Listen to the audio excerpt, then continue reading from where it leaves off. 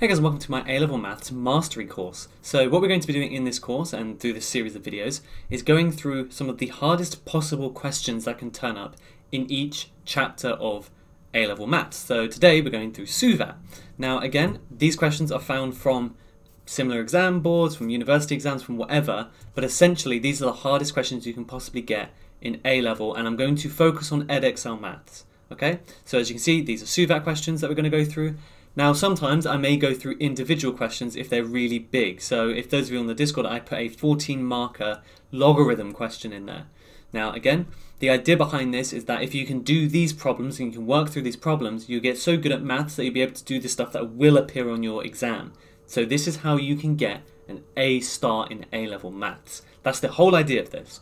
So again, they may be harder than what will actually appear, but the idea is if you focus on completing questions and working out answers to really, really hard problems, the stuff that's still hard is going to be easier for you. Think of it like lifting weights. If you have to lift 60 kilos, then why don't you practice lifting 100 kilos? And eventually 60 is going to be really light for you. Anyways, without further ado, I'm going to go through exactly how you can get an A star in A-Level SUVAT. So here we have Andrew hits a tennis ball vertically upwards towards his sister Barbara, who's leaning out of a window 7.5 meters off the ground to try and catch it. When the ball leaves Andrew's racket, it is 1.9 meters above the ground and traveling at 21 meters per second. Barbara fails to catch it on the way up, but succeeds as the ball comes back down.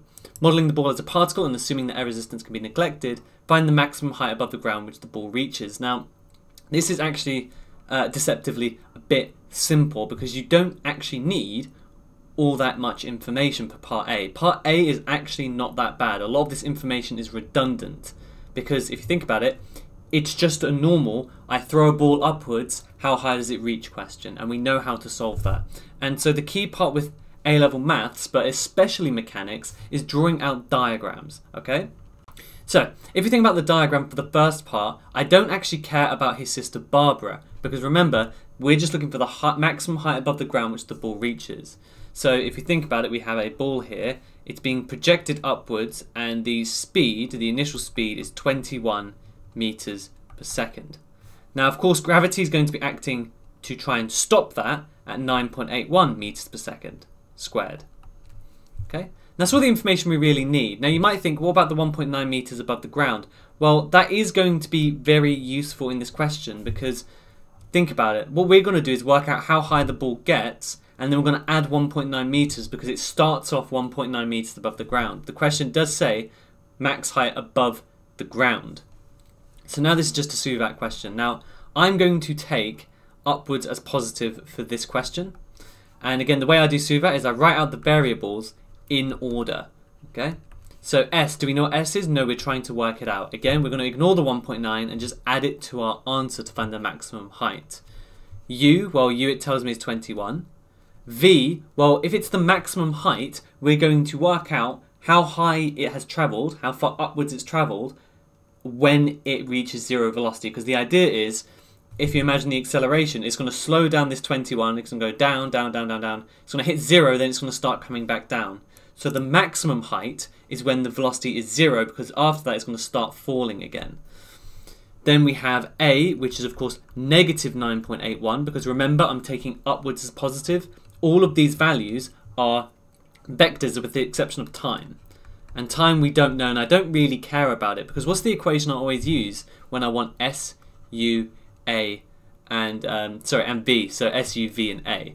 Well, with freefall, and this is a freefall question, we tend to use the equation S equals UT plus half AT squared. But in this case, what we're going to be using is slightly different. We're going to be using B squared equals U squared plus 2AS, okay? So again, just keeping on your toes, which equation we're going to use. So B squared equals U squared plus 2AS. And this is quite useful because V is 0 in this question. Now if I rearrange this for S, we get negative U squared over 2A. Sub in the values, we have negative 21 all squared over 2 times minus 9.81. Now in terms of my value for gravity, I know some of you use different values, so sometimes 9.8, sometimes they say to use 10. The way you decide is that in the paper itself it will tell you. This is actually an old spec question where you had to use A as 9.81. But again, it's not going to make much of a difference but in the question it will tell you which value to use. So really don't worry about that. Or it'll tell you at the beginning of the paper, depending on what exam board you're doing and what exam and what they decide to do for this year. But either way, you will know what value to use, so don't worry too much about it. And it tells me 22.5. Let's do it to 3SF just to make it a bit easier for ourselves. 22.5 meters. So the max height, and again, you want to write this very explicitly, the max height equals 1.9 plus 22.5. Remember, the goal here is to make the examiner's life easy. I know you may not like them, but the easier their life is, the easier your life is. They can just give you marks without really thinking about it. And that is our final answer for part A. Now, if we look at let's read over the question one more time. So Andrew's hitting a tennis ball upwards and his sister is leaning out of a window. So what we're going to do is we're going to redraw our diagram. Again, we have this 1.9 meters, that's initial. And then we have that Barbara is 7.5 meters above the ground. So if we go up here, let's say that our 7.5 meters, again, a straight-ish line. And actually, wait, let me reread that again. Above the ground, so that's actually the total length out here. So from this point all the way to the ground is 7.5 meters. When they try and catch it, so we still have the U being the exact same value. That doesn't change. In fact, I'm going to get rid of this because that's a bit confusing now. We have U is 21 meters per second, and we still, of course, have the acceleration downwards of 9.81 meters per second squared. Now, if we have a read of what it says when the ball leaves Andrew's racket, it's on this, it's 1.9 meters, yeah. Barbara fails to catch the ball on its way up, but succeeds as the ball comes back down. Now, this does seem fairly tricky, but if we think about it, let's write out our variables, what we know. So first of all, I'm going to take upwards as positive once more. Now S, we know what S is.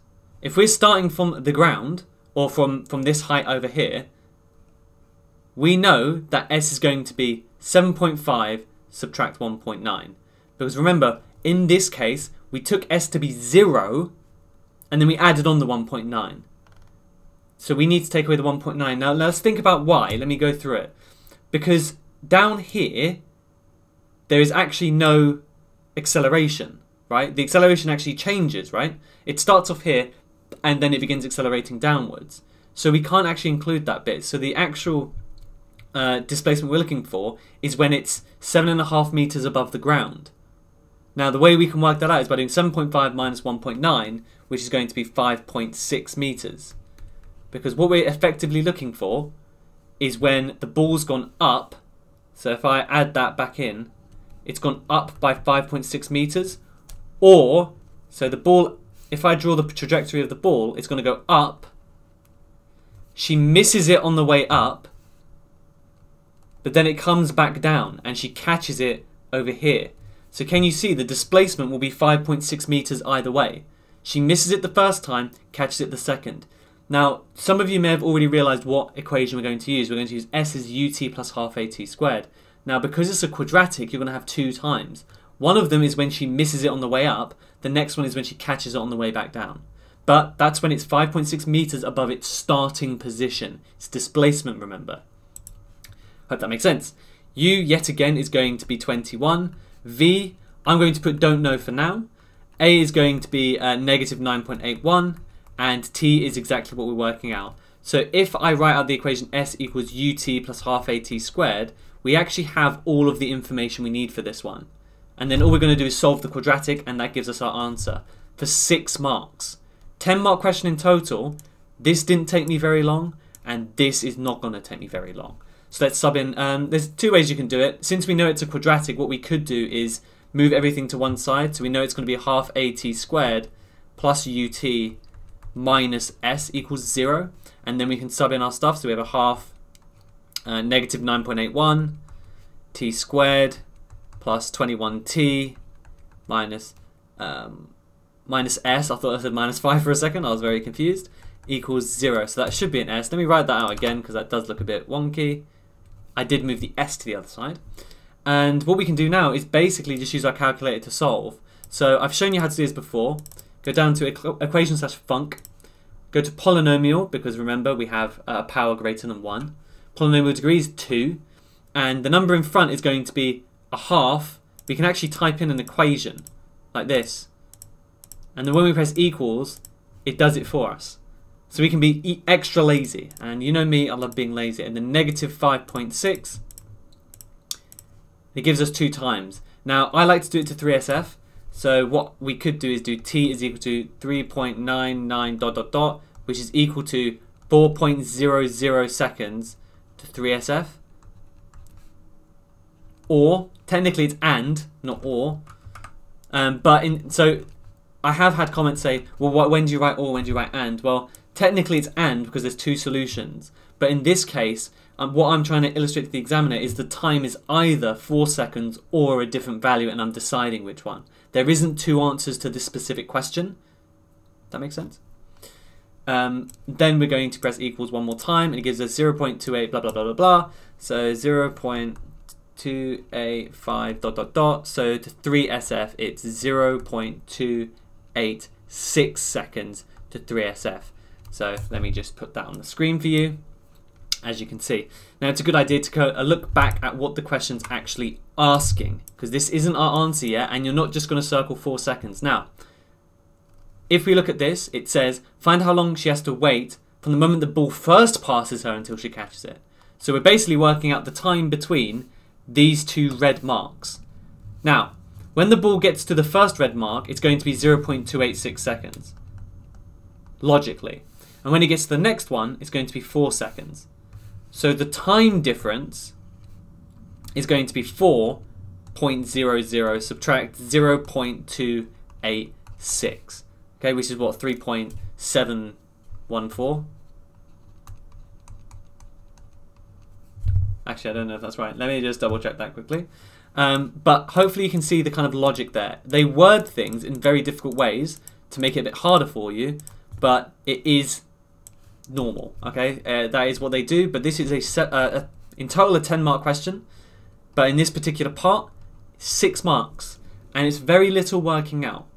But can you see how the diagram is essential for this? A lot of students, when I teach them mechanics, they read the question, they go, I have no idea what to do. And the first thing I ask is, have you drawn a diagram? And they say no. Or they've done a tiny one. But they're like, well, I don't know what to draw. And I say, well, read it and draw it out. Draw it as it goes along. Again, I didn't know what I was going to do until I drew the diagram and saw what was happening. And I wouldn't have got the right answer if I didn't draw the diagram, because I wouldn't know that S was 5.6. So common mistakes would be doing this whole process but writing S is equal to 7.5 instead. And that would give you an answer. It would give you times. It's not a math error, but you wouldn't get the right answer. And that's kind of the key thing here. Mechanics is testing your application. It's testing, can you draw out situations? And if any of you want to do kind of engineering, physics, or anything like that, you're going to have to get good at doing this.